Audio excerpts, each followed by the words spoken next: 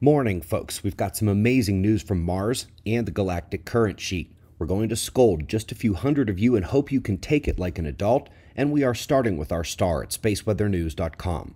We find the last 24 hours on the sun quiet except for a small filament snap top right. Minor eruption, no concern there.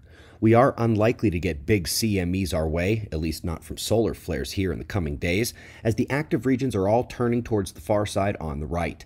Meanwhile, the tiny CME we expected to arrive at Earth impacted last night and drove minor geomagnetic storm activity, which is waning back this morning.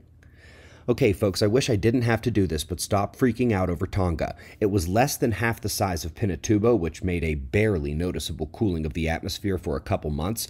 This one will not. The tsunamis people are talking about, maximum size of 2.7 feet, which is not a tsunami, that's barely a wave. And no, a small solar snap did not cause this eruption. Where to even begin with what's wrong with that idea? And this volcano was beyond overdue. We've been at very low volcanic activity for literally decades, and even a couple centuries. And that little last line on the right there, that's the 1991 Pinatubo eruption. So picture a line half that size if we are being generous to Tonga, and then zoom back out. Tell me again what has you so excited over this event. Feel like I'm talking to you personally? You can either sack up and move forward like an observer or unsubscribe like a snowflake. Neither will affect the rest of us one bit, but for your sake I suggest the first one, because snowflakes melt when it's hot, kid.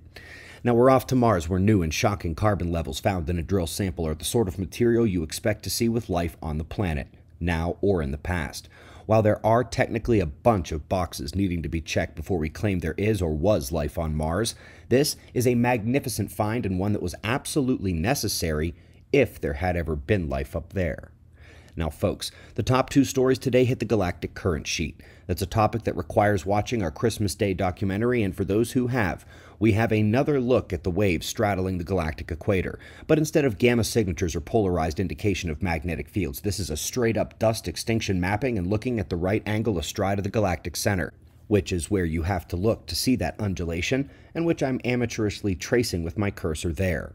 And here's the second paper. Folks, we've gone over those identifications and the evidence we're taking a hit from one of the waves right now. That would be the dust in the corona, interplanetary space, and the changes on all the planets in the sun, not just the Earth.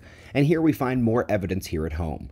They are noticing an enhancement of the interstellar particle population, and while they can't figure out if it's an ionic enhancement or an unaccounted for source, the galactic current sheet actually explains both, and demands they come as one, unaccounted for by them, not by those watching all the pieces of the puzzle. Like you. We greatly appreciate your support and your taking licks like an observer. We've got wind maps and shots of our star to close. Subscribe and we'll do this all again tomorrow. Right here, but right now at 6 a.m. in the new Valley of the Sun. Eyes open. No fear. Be safe, everyone.